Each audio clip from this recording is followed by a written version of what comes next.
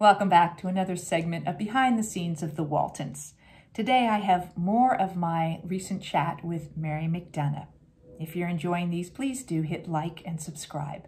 So are there storylines that you wish Erin had had? Oh, yes. I wish that she would have been like a career woman and, which kind of happened later. I wish that she, would have married Ashley later on as we go on. We're going to write fangirl episodes, right? And have it end how we did. I think that by the end of it, like Erin was much more full bodied than she was. She just went through so many different, romances and that, to define her. I wish that she would have, kind of come into her own. Although I think that the audience probably would say that she did. So it does feel kind of full circle. Good. Was there ever a point? I know I went to Earl Hamner at one point after Kurt had been killed off, and I, was back in the house, and I was mostly just kind of hanging out with John Curtis and pouring coffee, and there was a point where I went to him. I went, Earl, early on, this character of Mary Ellen was like so rich and full, and she wasn't going to just, in her opinion, have an ordinary life. She wasn't just going to be a wife and a mother and stay home. She wanted to become a nurse. She wanted to do something impactful in life. And now I feel like the character is mostly kind of fallen into this other pattern. And it was the only time I ever had that kind of a conversation. And it was the only time I remember that shortly after that, they decided to have Mary Ellen go back to school and to become a doctor. So I really appreciated that I was given that opportunity story-wise. So did you ever have anything like that? The only time I had a real big thought about something and really kind of pushed back on something was when Erin, of course it was about a boy, when she said, "Wow, oh wow." And Audrey Hamner, who was the real Erin, I had not met her until after the show was over. Mm. And so I said to the director, and I said, she just wouldn't, can she just not do this? Can she just not say this? It's so girly, and can she just be more mature and just, she can say, wow, but it was like, oh, wow. And I just had the hardest time. I can't even really say it now without mocking it. And I got huge pushback, especially from our assistant director, who pulled me behind and said, "Don't ever, ever question anything." And I felt really scolded and shamed. And I just felt that I didn't have any value, and I didn't have any, and my input would never be heard, and I would just get in trouble, which is kind of what happened. And so I did it. And then when I met Audrey Hamner the first time, I said, is there anything that Erin did? She said, "I never, ever, ever would have said, wow, oh, wow, over a boy." I said, "Oh, yay, I didn't want to do it. I'm so sorry." So somehow instinctually I knew, but a lot of times we weren't listened to. Yeah. No, we weren't. But, I recognize now how fast they were trying to move and how difficult it was, and the pressures in later seasons that they were getting from the network. Early on, we didn't have that kind of, my sense was that the producers and the creative team had more input, and we had more opportunity to make little adjustments and stuff like that. And then later on, it became everything. Every little word had to be approved. Every little change had to be approved. Somebody had to come down. It had to be approved up the line through the network. Network was just getting more hands-on with everything. Storylines. I remember Michael being really upset about some episode where she felt they had watered the story down too much with the I believe it was with the young woman who was assaulted. And Michael felt like it backed off from it, and that they were afraid to really talk about what happened. And she felt that the original version of the script had been stronger, and by the time it went through rewrites, it was really watered down.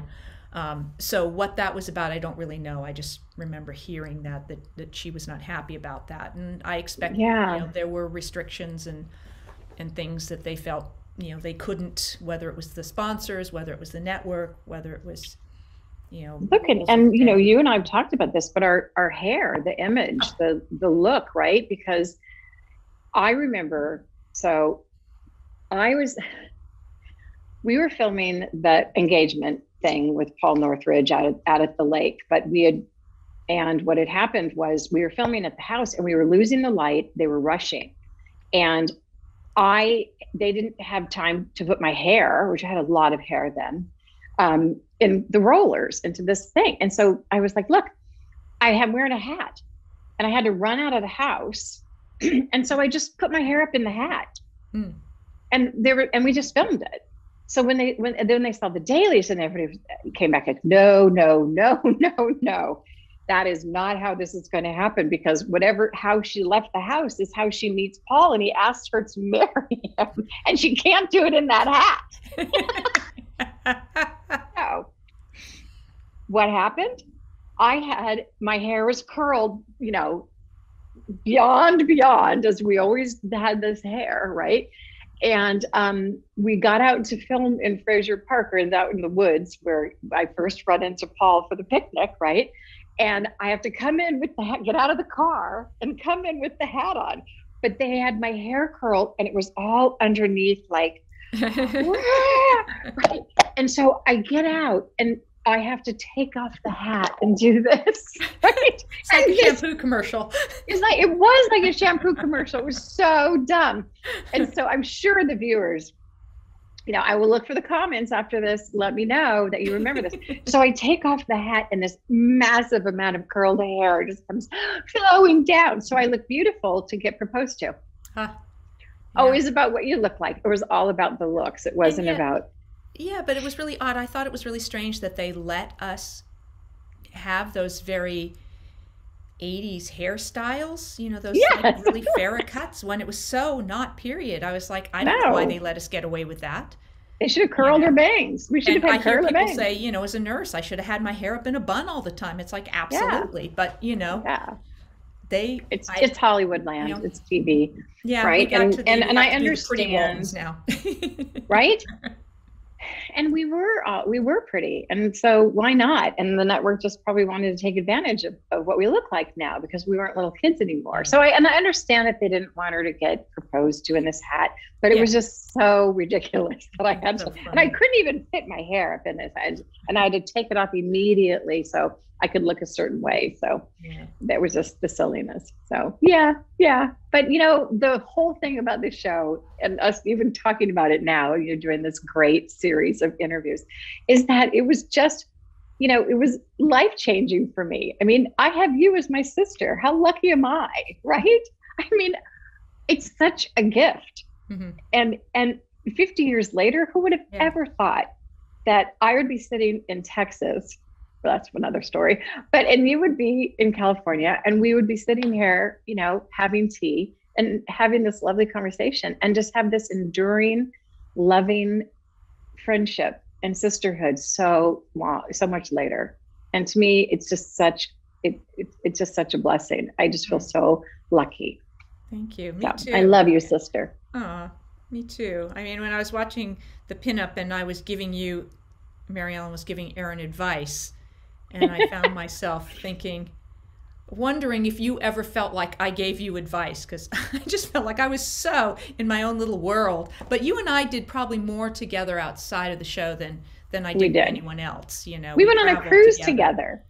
The cruise, I would go see you do theater. You came see me do theater. I mean, we shared a lot of stuff together, because we came closest in age by that point, and you were the other girl. Cammie was too young still for me. So I feel like as the series went on, I was the closest to you. So I'm hoping. And I looked up to you so much. You did. You always do. You still give me good advice, which I'm always grateful for. And then I think, there was when we first started, like, I looked up to you, like, you were, I just want to be like Judy. Oh, she's so cool. She's so smart. She's so hip. She's a tomboy.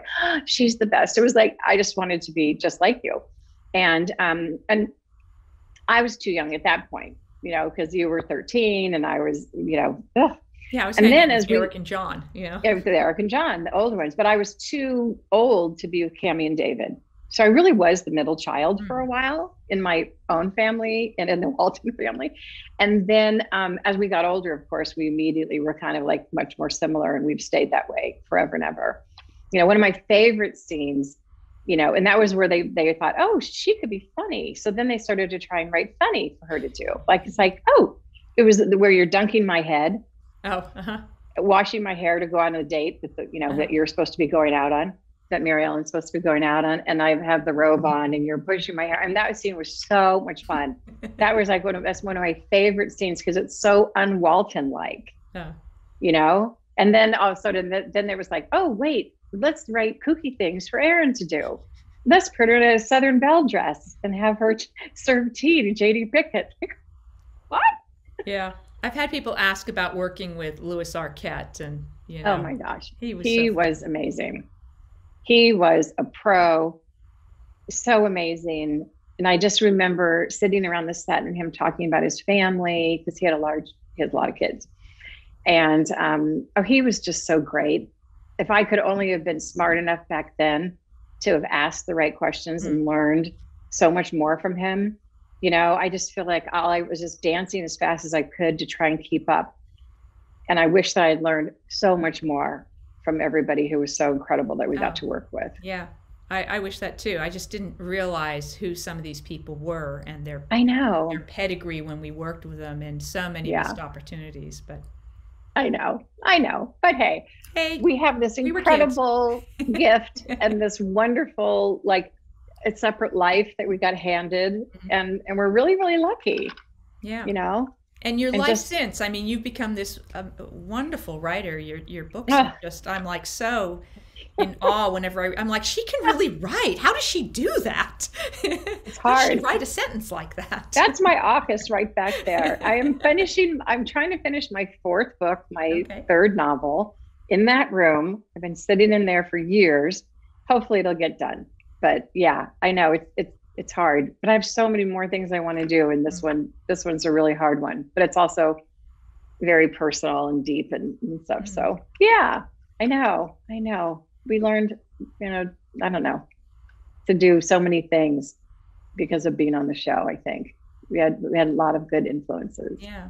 So I know you continued and did a lot of acting after the show, both theater and TV, and then into the writing. And are there other aspects of your life you'd like people to know about or you'd like to share?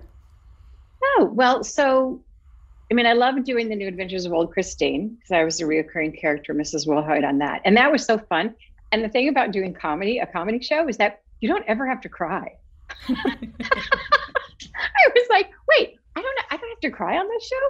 But almost every other drama show that I've ever done, I've had to cry. From writing, I think people know that I'm a certified life coach and that I do public speaking, and I love working to help people. And because I like I said before, I felt so alone. And so now it's like I can share all of those experiences, and it's incredibly rewarding. And to know that so many people feel exactly the same way I do, and that we are not alone. And if we just open up and talk and share, that we will find people who have common experiences. When I wrote my first book, Richard said, why didn't you tell us what was going on with you? So I was kind of trained not to. It didn't seem safe to talk about it. And everybody else was so accomplished, right? I had never acted before. I was just supposed to just be a professional and act like a grown-up and do it. So I have that, and then I'll come and do another one of these with you when I finish this fourth book. I'm really excited. I'm at the light at the end of the tunnel with it, and it's a mother-daughter story. So sweet. Yeah. Well, tell people where they can find you and find all your wonderful work. Well, I'm on Facebook, and marymcdonough.com is my website, and people can always write to me through my website. And I have a lot on there about my books and coaching and, you know, and everything. Yeah. Well, thank you for being in my life. for 50 years. Oh my gosh, I love you so much. May we have 50 much. more. Yes, 50 And it's more. been sister. such a treat to have you as a guest on my show. I really appreciate it, and I know all of the viewers out there will as well.